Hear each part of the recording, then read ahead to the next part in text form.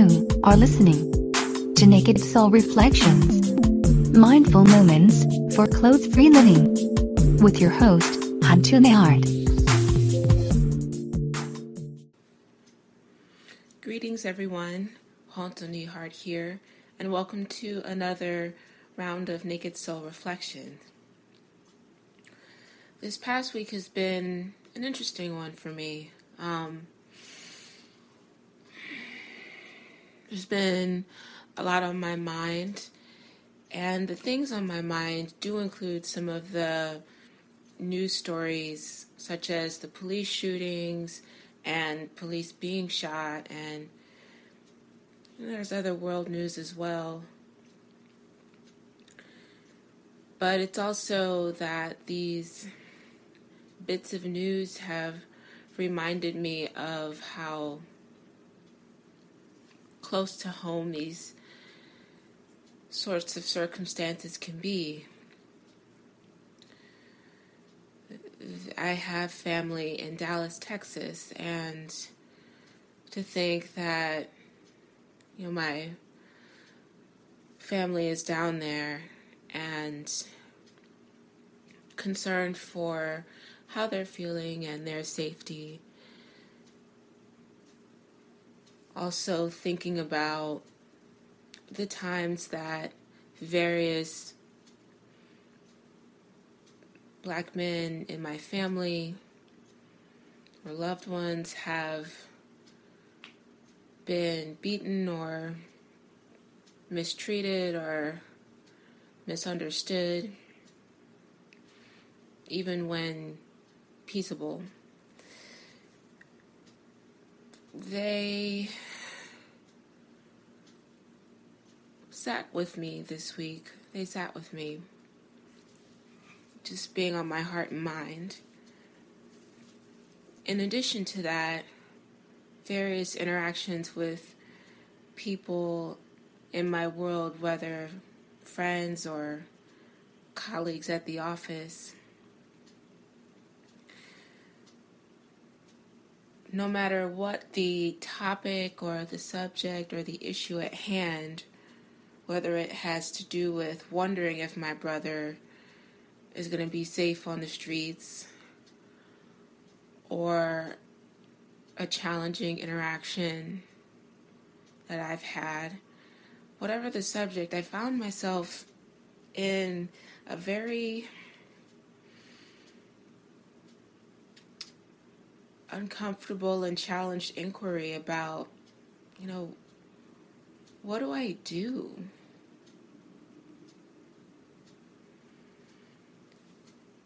And I have to say, it was quite fortunate timing that last weekend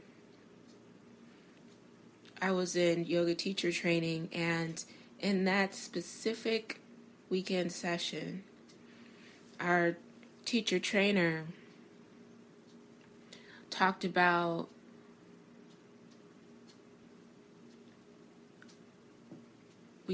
identity, different identities that each of us individually connect with, and how that might inform how we teach, to whom we teach, where we find ourselves. And identity hasn't been a very easy subject for me because, yes, I'm Black, but I've also had times when my Blackness was questioned, whether I'm Black enough and whatnot, identifying as a woman, identifying as lots of things, a person who works, lots of different types of identities we could have. And the teacher made a point of talking about how important it is to be connected to what's going on in the world, both in terms of the natural rhythms in all of nature and in terms of the rhythms of our humanity. Being connected to it and understanding or getting clear on what our individual positions are, our passions, how we choose to act and be in the world with all of this in consideration. And I found that such an interesting and very important conversation, even if challenging. And in class this week, given the events that have taken place, she really made a point of actually connecting our physical yoga practice to the current events. Not in a way that was to prescribe how anyone should feel, but calling us into being conscious and collective and choosing how to be and how to respond. I mean, there were times where she would say, like, make it personal. Even as we were moving through these various physical progressions, make it personal, make it political, the collective breath. I found that to be so critical because sometimes from where I sit, I wonder if people perceive yoga as this sort of separate yoga, crunchy granola, la la la, off into its magical land. And this sort of separation and distancing from what's actually going on. When in fact, that's not really the sense that I get. That's not really what I get as the original intention and purpose of it. As I'm reading Health, Healing, and Beyond by TKV Desikachar, he talks about this. How yoga is not actually meant to separate us or withdraw us from the world. How, as some might have us think or believe, there's no pretending that we're not here, that we're not connected. There's no separating ourselves from everything that's going on. I mean, even if you live in the mountains, you could still be affected by the pollution happening miles and miles away. So there's no escaping it, but rather being here, being present to it. And I found myself, just having so many questions about, like, what is yoga to me then? And what am I doing in this world? And more specifically, navigating the call to be in action as well as non-doing. So sometimes in yoga, depending on where we are in a physical practice, what the intention is or the feeling of it is, the mood, sometimes it is very active, like call to action. Who are you being? What are you doing about whatever it is that's on your heart? And at other times, we practice non-doing. And I thought, so how do I know when I'm supposed to act and when I'm not supposed to act?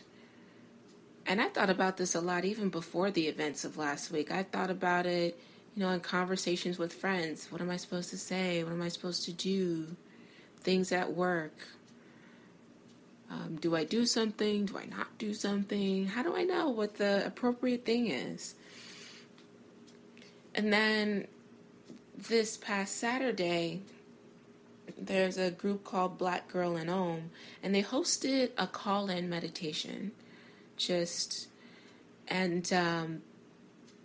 From what I recall, the purpose was actually meditation as a practice of self-care in a time when so many major things are happening. So meditation as being a very critical way of taking care of yourself. And in that meditation, it was very foundational. Just speaking to breath, being present to how each of us are feeling, whatever that is, but really just focusing on breath and how we feel in our bodies, understanding our connection to the ground, the earth, whatever was supporting us. And I found that so grounding.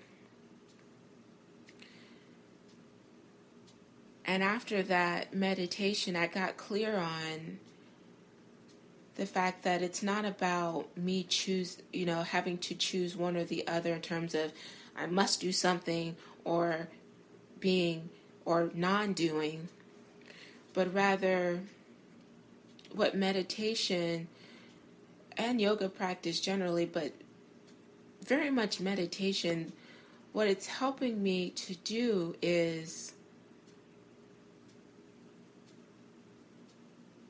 be grounded.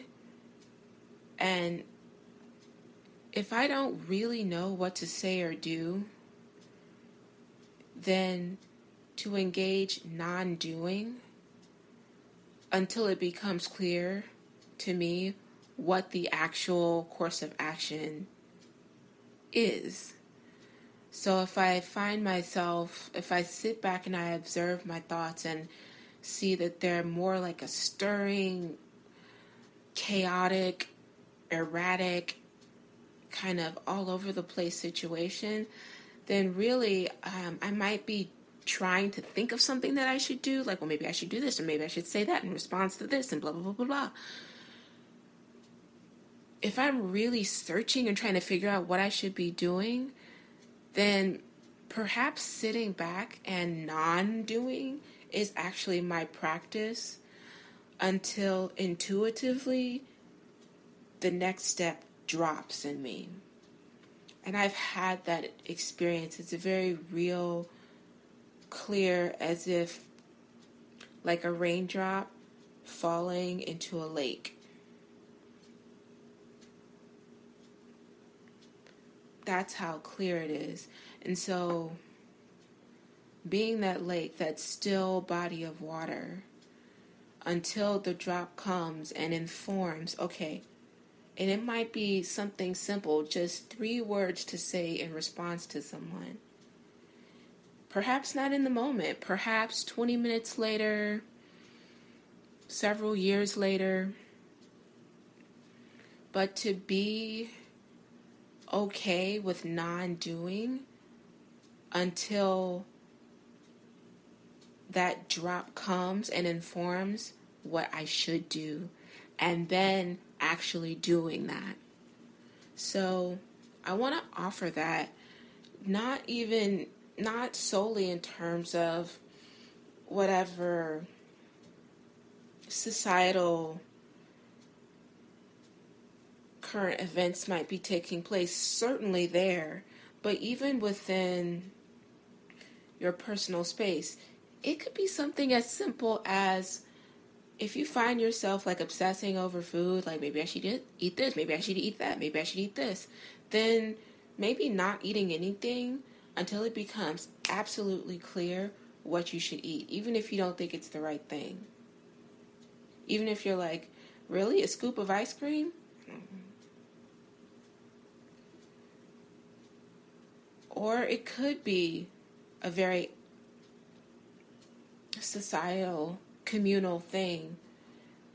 Non-doing until it's clear to you, okay, I actually do want to hold a town hall meeting because I'm clear that this conversation needs to take place.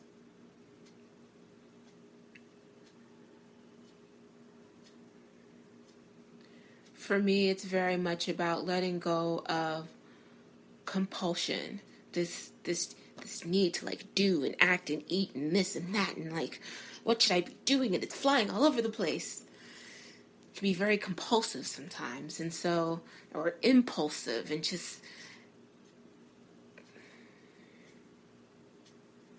non-doing. deep breathing until intuitively it comes. And once it comes, then taking the action.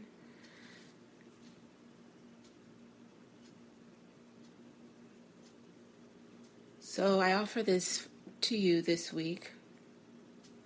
In any area of your life, whether it's something very internal, very individual and personal to you, whether it's relational, interpersonal between you and another, whether it's communal, societal, whatever the level is, carefully navigating non-doing and action, and meditation as a tool to help discern. This has been a really important tool for me, particularly when I was navigating uncomfortable conversations recently. I found myself, thinking ahead of time, maybe I should do this, maybe I should say that. Or just show up and listen. And not say anything until it drops intuitively. I send my peace to you, all my friends. Namaste.